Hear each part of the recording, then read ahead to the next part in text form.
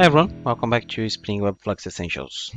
So this is the last video that I had planned for this playlist, and in this one we are going to set up SpringDocs to work with WebFlux. Well, it's pretty simple. First we have to go to our POM file, and we are going to add one dependency here. This dependency will be called SpringDoc OpenAPI.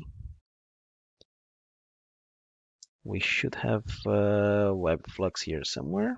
There you go. So WebFlux UI. And this is the latest version available. You can move this to the properties. Okay, so with this one, you just make sure that you are importing the Maven dependencies. And now we can start making some changes in the project. So just by adding this, and for example, we can come to the anime controller and we can add, for example, let's add here to the list all, add operation from Swagger, and we can use summary. It will list all animes, and we can use tag as we saw in the Spring Boot playlist, that this will group our endpoints. For example, this is anime. Okay, so there are a couple of things. First one, once we add here and we start, we may see some errors related to our loved block count.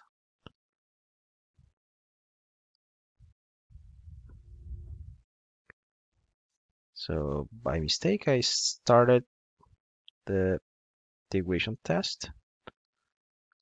Let's come here, start this one.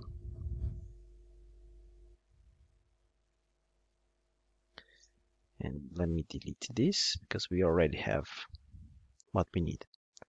So we have everything running. By default, the port that will be used will be localhost 8080, and we can type Swagger UI. And you can see here that we have a blank page, and this blank page is because we have one error. So the Swagger works getting some files, and if you scroll up, you are seeing 3 messages here because I think it tried to get 3 files. So it tried to get this Swagger UI bundle, standalone JS, and UI CSS. So we don't have much options here. I don't know how to overcome that without opening a ticket for them. So what we can do is allow the block count to actually let it go. So for this, we can add another dot allow blocking calls inside, and we need to figure out the package. So I did that job for you. It's somewhere in between all these exceptions. What we are looking for is this filter input string. So we can copy this one and we add here the class and the method that we would like to allow. Cool. Now let's just start the application.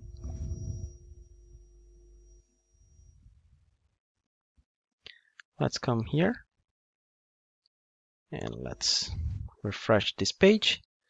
And now you can see that we can have access to these animes. So let's copy this one here and let's open on incognito tab. You see that we need to log in. So I had a session somewhere.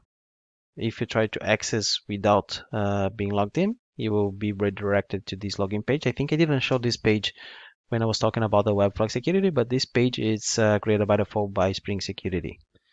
So for example, we can log in with David and we can set the password here, DevDojo. So not set, use the password. And we have this 500 internal error.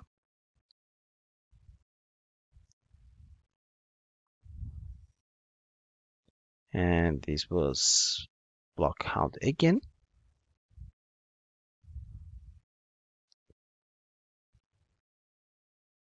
So this time was the input stream. So let's see if, I don't know why it's not getting here. Probably it was trying to use something to redirect. But if we access here, let's close and let's open again.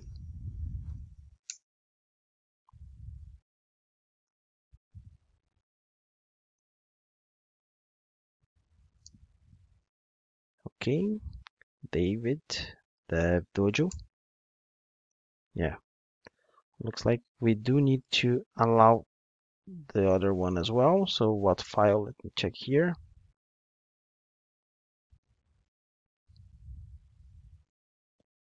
Okay, Swagger config.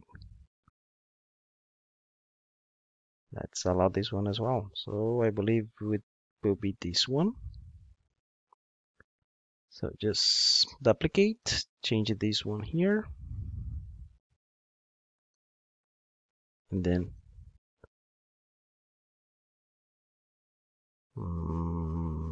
maybe it's this one. Well, you know what? Let's try and see.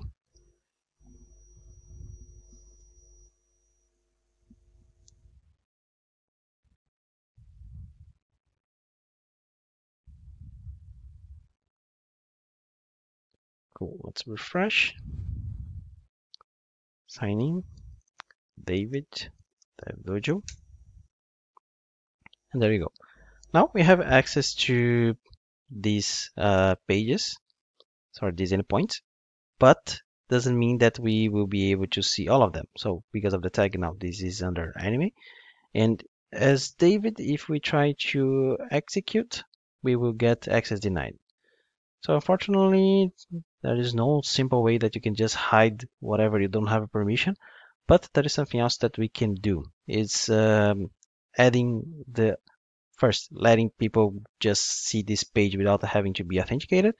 And the second one is adding an authorize here. So since this is the last video, let's do that in one shot. Basically, what we are trying to achieve is let anyone to see this page without being authenticated. So for that, we have to change a little bit our security config, and we have to let it go a couple URLs. So add one path matcher, and this one we'll let it go for C. We will need, if I'm not wrong, swagger dash UI.html. And we have more here. I will copy this one. So we have Swagger UI and everything that's also under this path. And we should allow /v3, everything that's under this path.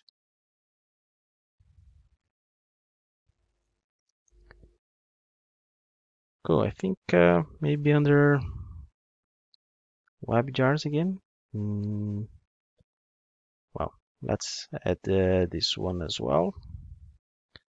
So we add another one.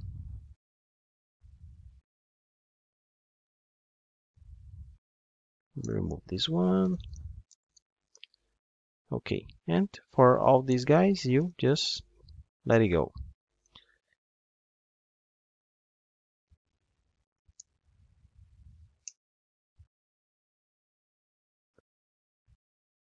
Okay, so now we just restart the server. Or you could just hot deploy. And let's see if we can access on private mode. Okay, so we can access, we are not authenticated. If you try to execute this, you will get this login form. So what we want now is to let people input their basic authentication. Just go back here and on anime controller, we need to add the security scheme here. Security scheme. And we can give a couple more information here. For example, we can say basic authentication, and then we can also tell here the type. The type will be security scheme type, and it will be plain HTTP. And we can give here the scheme basic. So when we do this, we have to come to the endpoints, we have this operation, and we need to add something else. That is the security. Basically, the security. I'm going to show you security requirement, and then we have the name. Let's copy this same name here.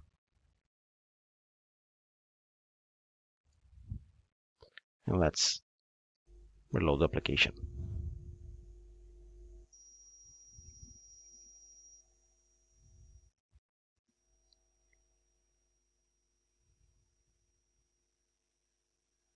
Cool. Now let's go back. Let's refresh.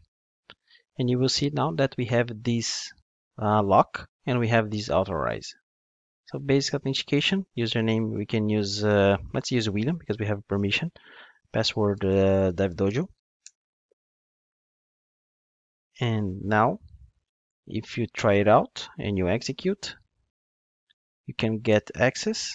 And if you log out and you execute again, you do get this formal login. And if you log in with David, DevDojo, authorize, and you close it and you execute, you get access denied. So this is it. This is how you can secure. So if you want, you can copy to all of them. You can just remove the summary, and we can leave the tag enemy. So just copy this one, so we can quickly finish with a good API. And then you just refresh your application.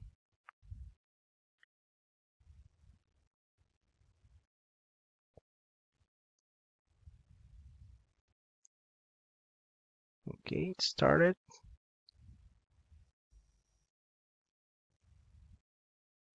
There you go. So all of them now, if you give the correct credentials,